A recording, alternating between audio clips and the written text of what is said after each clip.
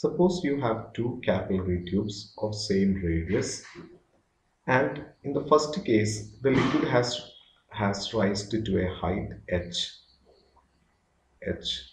and in the second case the same condition remains the same. But what if we reduce the height of the tube?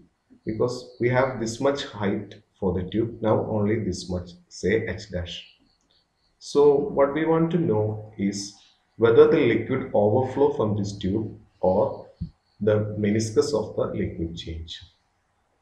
For that, let's take the equation. We have the ascent h is equal to 2 sigma cos theta divided by r rho g.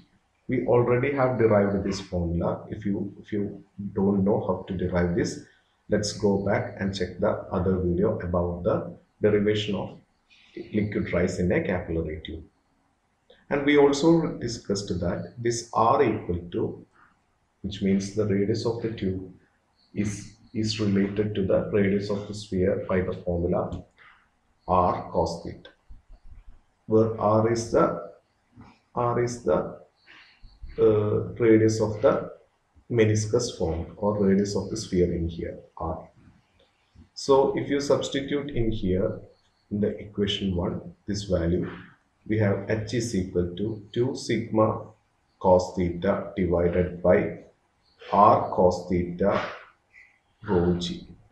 So that you can cancel this cos theta and cos theta. So if you take the h to the left, h times r equal to 2 sigma divided by rho g. So h times r equal to 2 sigma by rho g. From the equation, it is clear that 2 is constant. Surface tension, as far as the liquid remains the same, surface tension remains the constant. Also, if you take the same liquid, the density also remains constant. Gravity is always constant, which means h times r equal to a constant.